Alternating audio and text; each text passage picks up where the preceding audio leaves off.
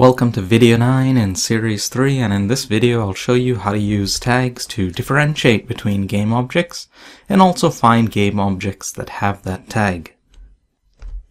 So first off, I'll set these cubes here. They currently have no tag, so they're untagged, right? So this is where you add a tag. So I'll add a tag, a brand new one, and I'll call it enemy.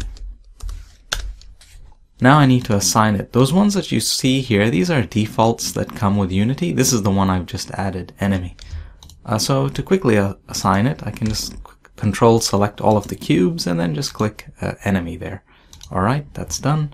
Now I'll go to the shoot script and I'll, instead of having the debug log statement that I had before, I'm going to do a check and then run that instruction. But before I do that, a YouTube viewer pointed out something really useful, and that's for the line ending stuff. And you can actually save it in the required format ahead of time, so you just save it. And then when you do that, then you won't get the warning message in Unity. Alright, so now that I've done that, now I'm going to do a check for the tag. So here where I've fired my raycast, now I'm going to check what the tag of the hit transform was.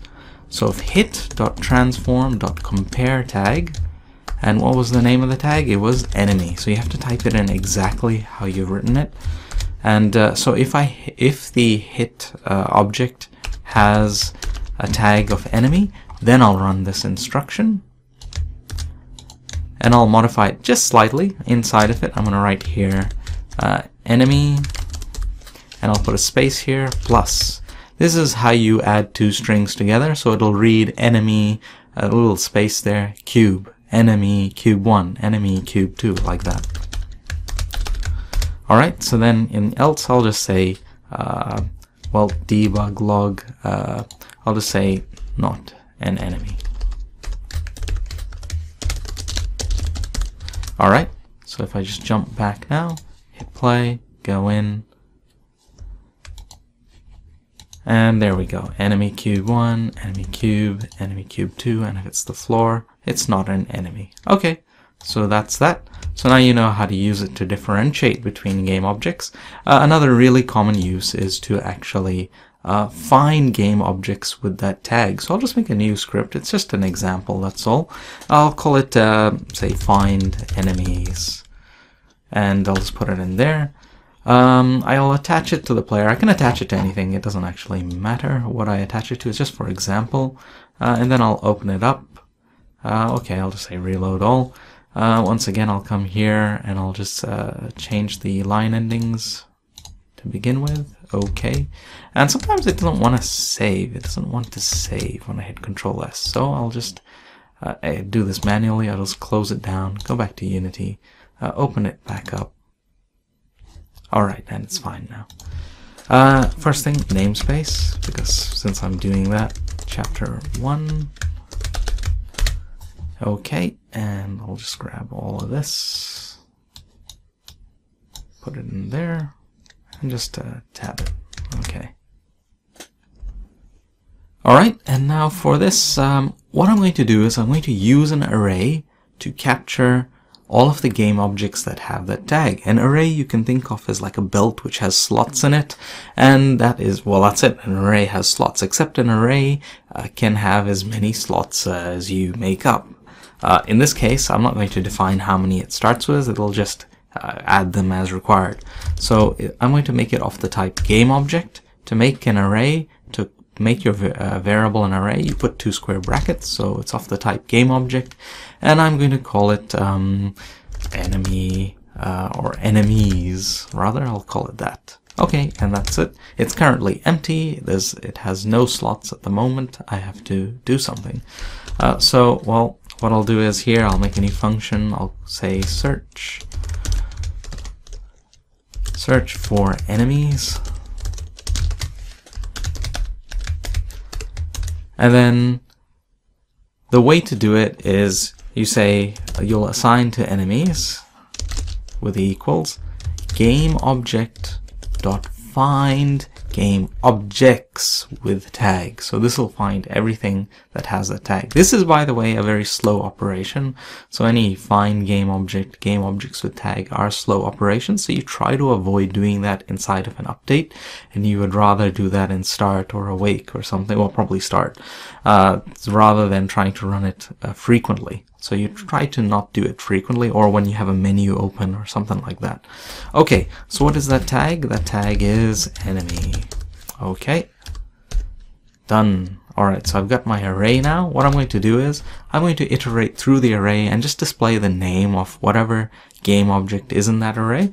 First check I need to do is say if enemies.length is greater than 0. So it shouldn't be an empty array. I shouldn't try to iterate through an empty array. So if there was nothing found, then this won't run. It'll just find, oh yeah, the length is 0, so I won't run the rest of this code. Then I'll say for each. So I'm going to iterate using a for each loop. There's a couple of different types of loops. So for each game object, you have to state the type of the type that you're iterating. And because this is the enemies is of the type game object, I have to say that each thing that I find in enemies is also a game object. So I'll just put in geo. It's quite a common way to say it. It means game object, except just like that. You can call it anything. For each game object go in enemies, so for each item in enemies that's of the type game object, then I will say debug.log go.name. Alright, now I need to call the function, of course.